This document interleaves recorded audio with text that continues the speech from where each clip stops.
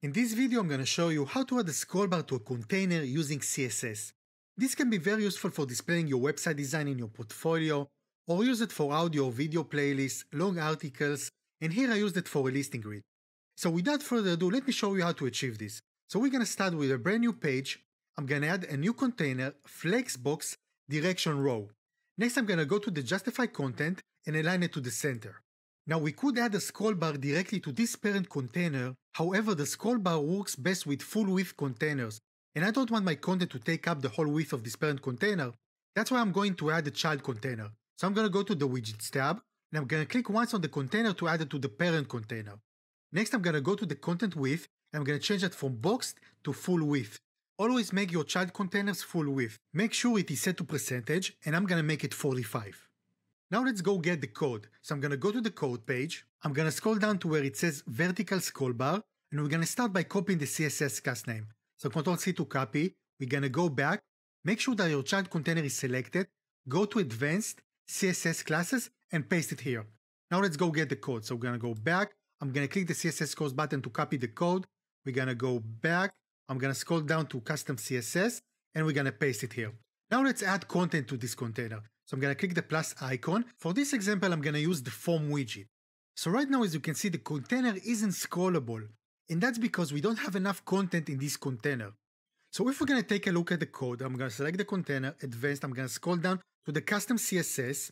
You will see that the max height is set to 40 VH, which means that only when the content inside this container exceeds this value, 40 VH, only then the scrollbar will appear.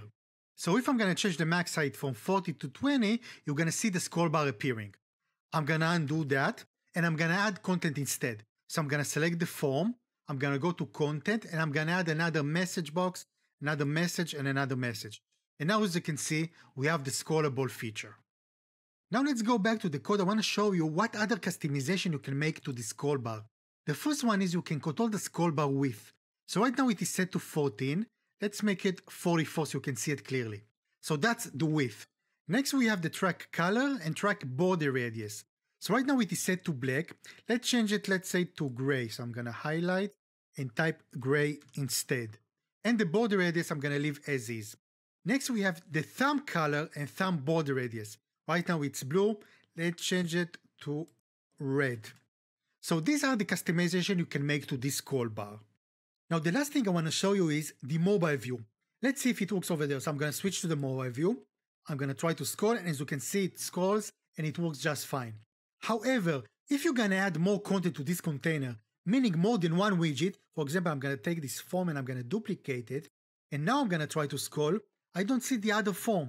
For some reason it doesn't appear. So to fix it, I'm going to select the container, I'm going to go to layout, direction, and I'm going to set it to row.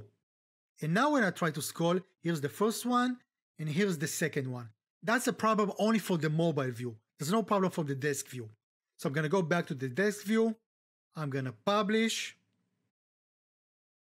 And let's see how it works on the front end. I'm going to try to scroll. And as you can see, it works.